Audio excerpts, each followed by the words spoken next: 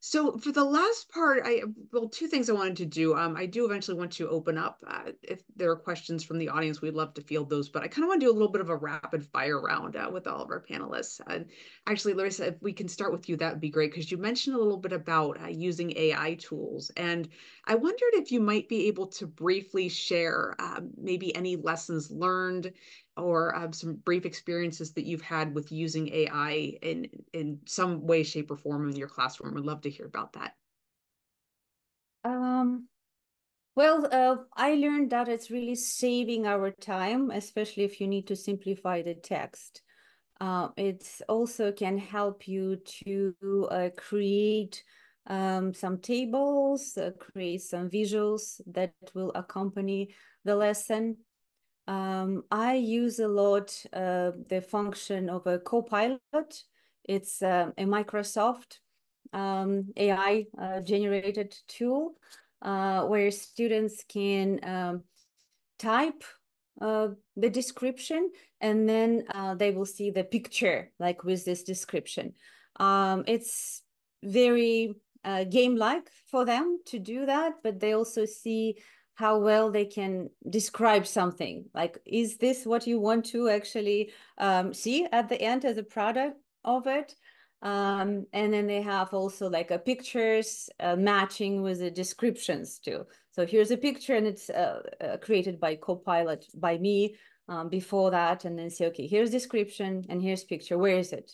And sometimes with like more advanced proficiency, you can have like a little different things, but they have to notice that in a description, in a text, it says it has to be на столе, не под столом, или не около стола, and so on. So kind of great tool. And then I will never be able to draw a picture like that, or, you know, if not Copilot, then I have to, I don't know, I have to draw it, or I have to spend hours and hours finding it online. But here's, I can use that. And again, students can do it too, have the relationship with this. You can deconstruct the text for different levels. Again, it's not probably the authentic, but sometimes we have to do this for the content and, you know, for the language proficiencies too. So that's easier to do too, much easier than do it just without AI help. But also have to be careful with this too.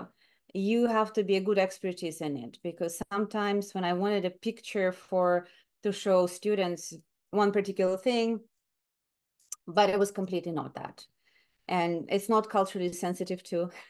So yes, I have to really proofread it and look at the pictures and then show what is appropriate or not. So it's a good tool, but you cannot rely on it like 100%. But you can use it and make your teaching fun and interactive too. That's what I wanted to say. And, you know, with the presentations too, again, if you have a very interesting content and you want to make sure all the proficiencies or understand what you're talking about, AI can help you with this visual representation of the main ideas too.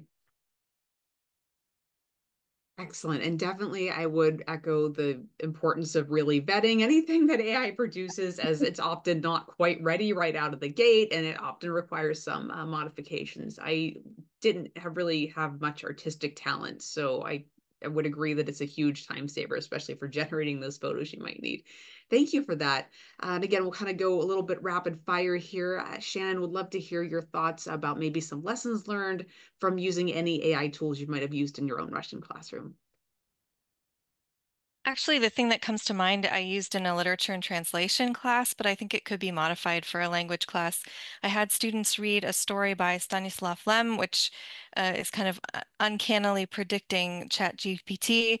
And then we sort of talked about the text and how it's similar. Um, how did he predict this, etc. And then I had students, it was from a collection called the Siberiad that had basically fairy tales, but that were set on various planets with these wizard constructors, and all of the stories within that collection had certain features. And so I had students ask ChatGPT to write a new version of something that would fit into that collection of stories. And then they had to assess the output and then improve it. And so I think, like I said, I used this in a class where students were native speakers of English and we were using English, but I think it could be modified for a higher level, maybe class in Russian where you ask them to sort of co-write something with ChatGPT could be interesting. I think one of the most important things for us right now is to make sure that they are being critical about what comes out, right? So make sure they're not just taking it without looking at it and thinking about it.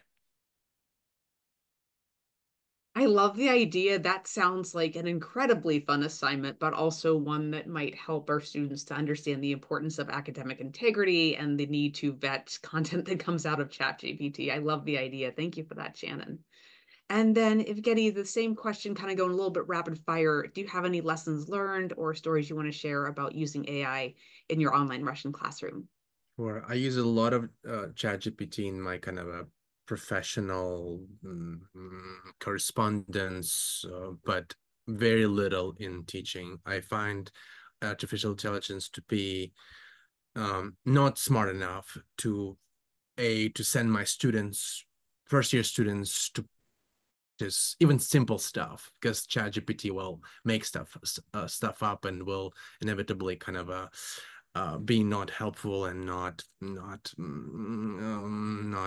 correct often. So my extent of using ChatGPT in the classroom is, okay, create sort of fill in the blanks sentences on the topic of, I don't know, food, and use the verbs of positioning, and that's what it does great.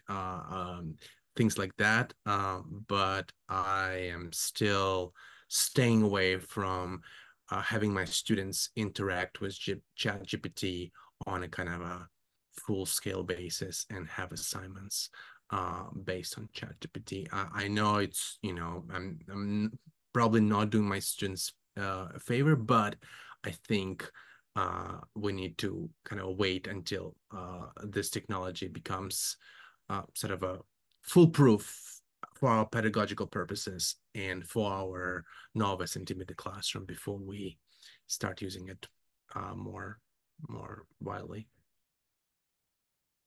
I completely understand where you're coming from that. And in the online environment, as much as we love to be able to give students real-time feedback, that's got to be accurate. And as we talked about before, it's very important to vet the content that comes out of AI. And if we are not there to do that for them, we don't want our students to learn things that aren't going to help them. So yeah, I it's definitely getting there, understand. but it's not there yet. It's not there yet. From not. Yeah. We're not there yet. I would agree with that. Definitely. Thank you. And then Olga, again, same question, kind of going a little bit rapid fire. Can you share with us maybe some lessons learned or experiences that you had using AI in your online Russian classroom? Mm-hmm. So we, as Evgeny, I was a little bit hesitant to use ChatGPT, but at the same time, I've been talking to my students a lot. I was asking about the experience, and in our, I think, midterm evaluations, in one of the midterm evaluations back in the fall, we found out the students actually want to be educated a little bit more. They also were not sure what to do with ChatGPT. Some of them, of course, went ahead and started, breaking all the codes of conduct and plagiarizing. But many of them actually just said that we don't know what to do. We are afraid of touching it, a little bit hesitant. And I actually started introducing, like, first of all, the policies, including very clear policies about ChatGPT in your course descriptions, also on your learning management system, everywhere where there was like independent component, we would remind the ChatGPT and any artificial intelligence tools, they are going to get students in trouble. Well, it's just to remind, because apparently some of them didn't realize it too. So we cannot assume some basic things. But what we did, like I did introduce several activities where I use ChatGPT, especially image generating tools, and these were very beneficial. That was amazing experiences, because I think that AI tools can enhance students' experiences. If we create specific lists, text, images, we can ask them, and that's what we ask, like, to generate a list of, like, packing list for to travel to Sochi, and these students will ask ChatGPT to create a list to travel in the winter to Magadan, and then they will use a list, but then they will have to describe and construct full sentences about what they need to pack, what I want to take with me, right? Things like this. So it's kind of like a outline, using this as outlines. And but at the same time, we did, and I'm hoping to, since Flip no longer is going to be available and we cannot use it with our learning management system, which I've been using a lot in my language classes for years. So I'm planning to experiment with the ChatGPT as a speaking partner on the phone.